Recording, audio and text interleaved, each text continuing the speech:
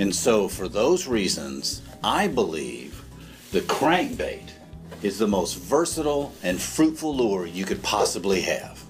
Well, that concludes this week's discussions. I want to thank everybody for coming out today. And I also want to thank our newest member, Andrew, for showing up and joining us today.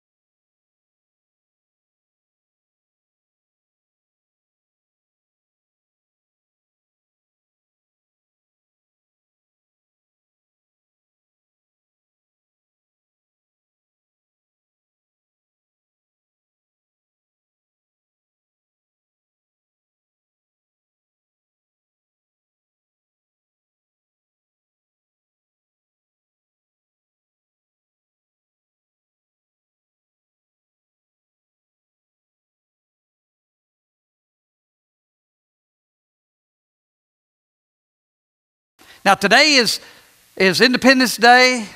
A lot of people will be celebrating in a lot of different ways. Some of you will be going, for instance, to town tonight. They'll be doing the fireworks there in town. Let me give you a suggestion. Let's do a little fishing. Why don't you grab some of those cards out there, take them with you when you go to the fireworks thing tonight, and when you see families there, just walk up and say, hey, I want to invite you to our Vacation Bible School. You don't have to have a long conversation. Just throw the lure out there a little bit. Just throw it out and let them do the biting, but just pass it around a little bit. Pass those cards at the fireworks this evening. Grab there's a bunch of them out there. Get them. We only got 2 weeks left. I believe that us talking about it is going to be, I don't care how much advertising we do, I don't care how much anything else we do, it is word to word, talking to people and inviting people and doing things. Jesus chose ordinary men fishing along the shore to join him in the challenge of the word. He wasn't looking for perfectly polished preachers or magnetic ministries. He looked for hardworking people who would simply, sometimes we ask about, say, well, I don't know, I'm just not able. God is not looking so much for ability as he's looking for availability. He wants us to be available to do his work. You don't have to be someone special to join in the work that God has for us in this world. You just have to simply be willing to follow him. That's what we're going to be talking about today. The idea of following Jesus, of being hooked on Jesus and doing what is new. We're doing this series we started last week called Hooked Series. And it isn't about pirates. It's about a series on fishing and fishermen and nets and the open sea, which we talked about last week in our first lesson. We looked at a particular set of scriptures there last week. In Matthew 13, 47 to 48, it says, once again, the kingdom of heaven is like a net that is let down in a lake and caught all kinds of fish. When it was full, the fishermen pulled it up on the shore.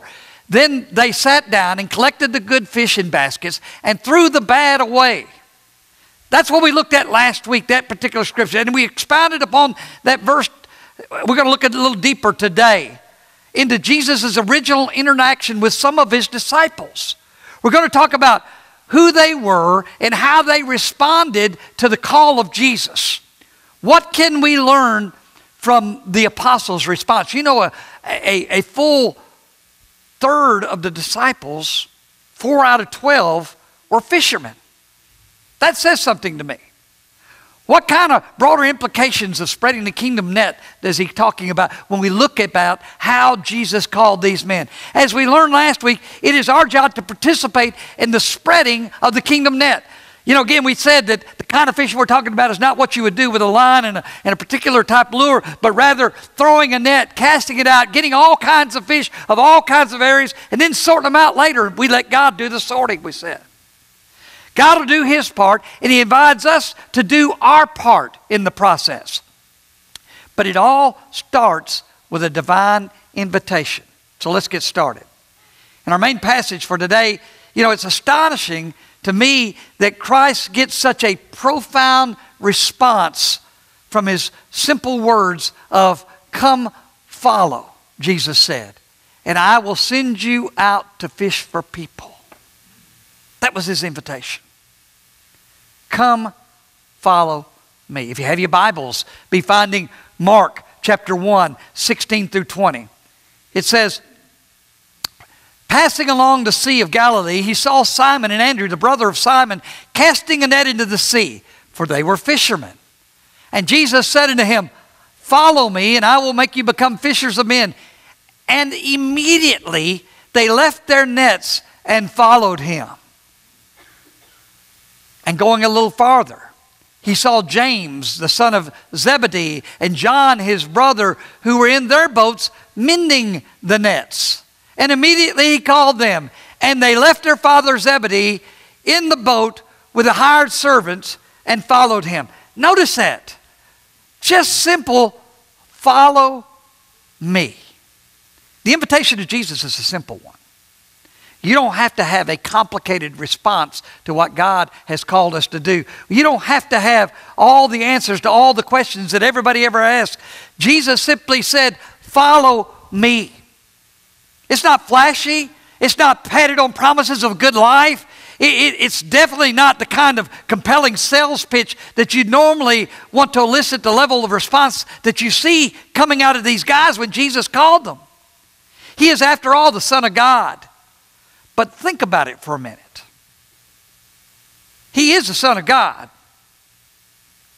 But what if you were Simon and Andrew? What if you were in their shoes? I mean, wouldn't there be a question?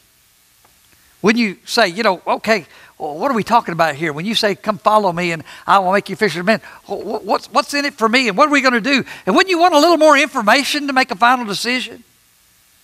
At the least, wouldn't you want to call a friend and say, "This guy's asking me to come. What do you think?" The whole this scene makes me think that there must be something else going on for them to respond the way they did with just a simple call of Jesus, "Follow me." So John, I think, gives us another one. Actually, the Gospel of John helps explain maybe a little further why their response was the way it was. It says, John chapter 1, 35 and then 40 through 42 says, the next day John was there again with 2 of his disciples. We're talking about John the Baptist, by the way. When he saw Jesus passing by, he said, "Look, the Lamb of God." Then in verse 40 to 42, Andrew, Simon Peter's brother, was one of the 2 who heard what John said and who had followed Jesus. The first thing Andrew did was to find his brother Simon and tell him, "We have found the Messiah. This is the Christ." And he brought him to Jesus. The point here is that the Gospel of John makes it clear is that the original disciples already had some idea who Jesus was. John the Baptist had already been telling people, like we read in John 1:35 above, I love the book of John, by the way. It begins with, in the beginning was the Word, and the Word, what? Was God. By the way, anybody who doesn't believe that Jesus is God, just start right there, the book of John. In the beginning was the Word, and the Word was God, and the Word was with God. So you can't say, well, no, wait a minute. He's talking about God the Father. God, no, it's God the Father, God the Son, Holy Spirit, not God, Jesus, and the Holy Spirit. In the beginning was God. In the beginning was the Word. What's the Word? The Word was Jesus. Jesus said, I am the Word. The Word was Jesus. And you see it in the creation. God spoke. Jesus is the Word. So, anyway, but John gives us a little more explanation. John the Baptist had already been telling people, like we read in John 1:35, that Jesus was here. He says, he doesn't say he's the Word. He said he's the Lamb of God. Now, the Lamb of God is in reference to the sacrificial lamb, the Messiah who they were waiting for, who would be the sacrifice for all the sins of all the people for all the times. Not to mention, in that day, news traveled pretty easily and flowed pretty regularly. If something happened, everybody just kind of passed it down. You have to know there were whispers of the Messiah at the dining table, at the trading posts, in their fishing boats as they were fishing. Hey, John has been preaching this thing, and this Messiah is coming, and this, and one of them say, I was there and all this. So when Jesus shows up in front of Andrew and Simon Peter, he says, follow me, and I will make you become fishers of men. They were ready to go. When John pointed out Jesus to his disciples, he said, look, the Lamb of God. When the Apostle Paul said, follow me as I follow Jesus. When you ask your neighbor to come to a special service at church, when any of these things happen, there's an invitation being extended. And when we extend the invitation, we extend the edge of the kingdom net. In our country, we don't necessarily have, we're kind of like they were. Most people have heard of Jesus in our country.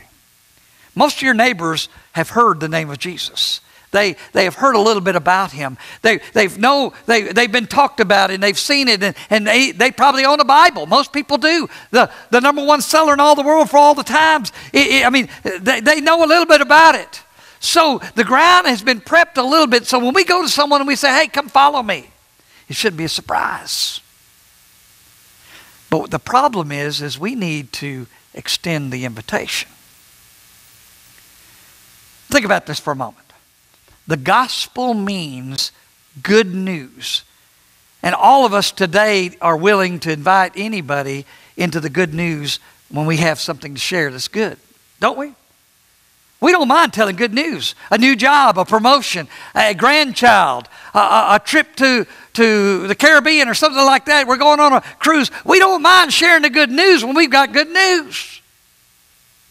The gospel is inviting us by nature because good news is always worth sharing, and we need to share it. Is it good news? Is it? Then why aren't we telling people? The last week we talked about how the kingdom net gathers fish of every kind. Remember that? We said last week that when you throw out that net, they threw it out, it went to the bottom, it caught all these different fish, they gathered them up, and at the end they had to separate them. And that was kind of a picture of how God was going to do, that he was going to separate them in the end. It's not our job to separate the fish, that God does that. But we saw that fish of every kind, and said another way, that the net indiscriminately gathers the fish. This is a great reminder to us as we spread the kingdom net to others. If we'll share pictures of our kids to strangers on a plane, why wouldn't we share the good news of Jesus to that same person? Maybe we think we have to, we have to save it for those who really ready for it. I think that's what we do. Maybe we're acting like kingdom screening agents. Or maybe we need to remember that it's not how Jesus did it. We learn the disciples are not perfectly polished group. They're not the kind of people that you would expect to be carrying the good news of Jesus Christ. I mean, think for a moment the kinds of people that gathered together through Jesus and in the Gospels. And these are just some of those we know about. Peter, an uneducated and a very mouthy fisherman. Zacchaeus, who is he? A tax collector. Matthew, who is he? Another tax collector, despised by the people, the lowest of the low, traitors to the people. Mary, who was about to be stoned because of her sins. If these same people were pre-screened for their kingdom worthiness, how many of them do you think would have made the first cut? Jesus tells us in Matthew 16:18, I will build my church. And we learn elsewhere that he gathered groups, those groups, what they might look like. John's vision in Revelation chapter 7 and verse 9. After this I looked, and there before me was a great multitude. Not one could count. No one could count. For every nation, tribe, people, and language standing before the throne and before the Lamb.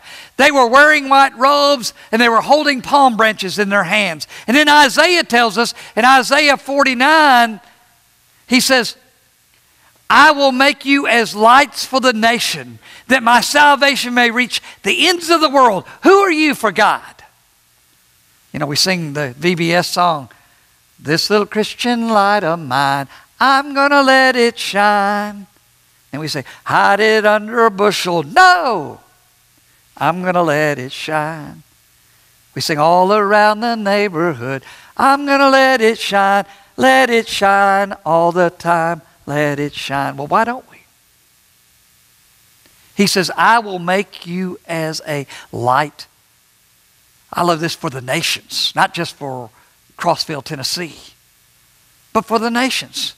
When they see you, when they see what you do, and they see how that God has affected you, in and through Christ, we know the invitation is extended to all. No pre-screening, no value assessments, whether or not this person is worthy or not, or whether they will respond or not. We take two extremes in our approach to people a lot of times. We'll look at people and say, you know what? That person will never respond because they're too well off and they're doing so good and everything. They don't need God. At least they don't think they need God. And so they'll never respond. So I'm not going to talk to the mayor. I'm not going to talk to the judge, or I'm not going to talk to this person who's very well off, because I know that they're going to just reject it because they don't think they need God. Or we'll take the other extreme and we'll say, that person is just so low down they would never even think about God. Well, if I were to tell that person about God, they would laugh me in the face. They're so far gone, I don't know whether they could ever come back. We take either one approach or the other to most of the people, and we have a narrow group of people that we think that might be worthy. And honestly, those are probably the least receptive.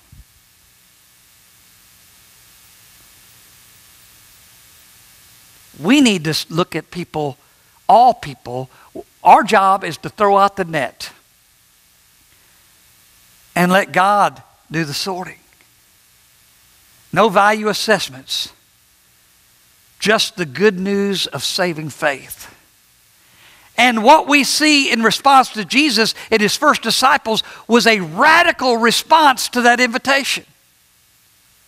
It was an immediate response. Faith. As I've already mentioned, the original disciples probably heard whispers of Jesus. John the Baptist was busy preparing the way of the one who was to come. And we know from the original timeline that Jesus was baptized, whisked away in the desert for 40 days of temptation, and he began his ministry. It's likely that the early disciples had heard some inkling of what was going on. So let's look at the response of Andrew, Simon, James, and John in Mark chapter 1's passage there. Simon and Andrew. Look what it says. Jesus said to them, follow me and I will make you become fishers of men. And listen to this. And immediately they left their nets and followed him. While James and John, and immediately he called them, and they left their father Zebedee in the boat with the hired servants and followed him. The Gospel of Mark highlights the immediacy with which these disciples responded to Christ's invitation. In fact, they literally walked off their jobs to follow Jesus. Simon and Peter dropped their nets while James and John left their father standing in the boat. What an incredible sight. What an incredible response. Can you even imagine walking out of your job answering a call of God? For some here today, you may have changed your job because you knew it was better for you to do something somewhere else. For others, this is an example, an ideal of what it looks like to exercise immediate faith and obedience. That's hard to do. But it ought to be the response we have. I think about in my ministry seeing people who responded that way. I remember back years ago when made my first trip to Russia. I went with a good friend of mine. He's a veterinarian. He was very successful in his practice. This guy was making money. He was doing a great job. He had the only veterinary clinic in town that was, he was the veterinarian for Scottsville, Kentucky. Him and I went over there. We saw the need. We decided, him and I both talking about the idea of going over there. We converted some people. Originally, we had just a handful of people there that was baptized, but our hearts were hurting in the fact that we were taking these newborn babies and just leaving them there, and we called it spiritual child abandonment. And so we got back. What amazed me was Craig, his name was Craig, sold his business, moved to the Ukraine, where there was no church, established the church there. That was probably, I think, there were thousands of people who obeyed the gospel. What if he hadn't done that? I wonder if that area there, by the way, it was one of the growingest areas around. There's an overreaching principle here that sounds something like when Jesus calls, it'd be good to answer. And for the rest of us who aren't Jesus, it's our job to simply extend the invitation to everyone we can. That's what our job is. Our job is to extend the invitation. We gather in here. You remember the video we watched just a few minutes ago? It's kind of funny, but kind of wouldn't. We're here today. Why are we here? We're talking about going fishing. Really, every time we get together, our reason to get is to encourage each other and to worship God, but also to go forth from this place and take the gospel into all the world, because we've been giving a commission to go into all the world and preach the gospel to every creature. We're supposed to be going out and getting people and bringing them in. We're supposed to be going into the highways and byways and bring them in. Some will respond in haste. Some will take a month, even years, and some will never come around with that invitation that we give them. Their response is between them and God. You see, so many times I think, well, we'll say, but we ask them. Well, good. Ask them again. But we ask them again. Well, okay, ask them again. By the way, they say it takes an average of 8 invitations before someone will respond the first time. 8. But guess what? There's going to be some who will never respond no matter how many times you ask them. But guess what? That's not your problem. Your job is to extend the invitation. Your part, it is God's part. We talk about our part and God's part. Our part is to extend the invitation. And then their part, it is God's part and their part to respond to it. If we do our part, leave the rest alone. Leave the rest of it to God. Their response is between them and God. But invitations is something we're called, I would even say commanded, to be a part of. So, what are we supposed to do? Drop our nets. Step out of the boat. Start walking with Jesus. Inviting anyone and everyone to come along for the ride. It's the greatest, most amazing and challenging journey that anyone will ever take. But if you are a Christian, you have an obligation. Oh, you know, we talk about all the different things that Christians ought to do. I mean, you ought to be at church. Don't forsake the assembly of saints. And we ought to give, and we ought to do all these things. Listen, we ought to be talking about Jesus. We ought to be telling others about Jesus. We ought to be responding to the gospel call.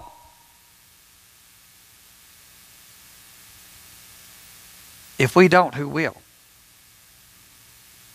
Maybe today you're not a Christian. I want to give you the simple invitation. Come to Jesus. I would say, come follow Jesus. It's simple. You know, we try to complicate the gospel so much. We try to make it so complicated. You know, I think of some of the people that he called. He didn't call them and say, come follow me. When he called these guys, he didn't say, come straighten out your life. Once you get your life all straightened out and get everything just right, then you can come and follow me. He said, no, come follow me. He takes you where you are, but he loves you too much to leave you where you are. But he takes you where you are. God will take you where you are right now. All you've got to do is follow him. Do you believe in Christ? Are you willing to turn from your sins? Are you willing to confess your faith in Christ? Are you willing to be baptized, immersed in sin, become a new creature, rise up to walk in newness of life, and simply follow him? If we can help you do that this morning, I want to encourage you as we stand and we offer the invitation.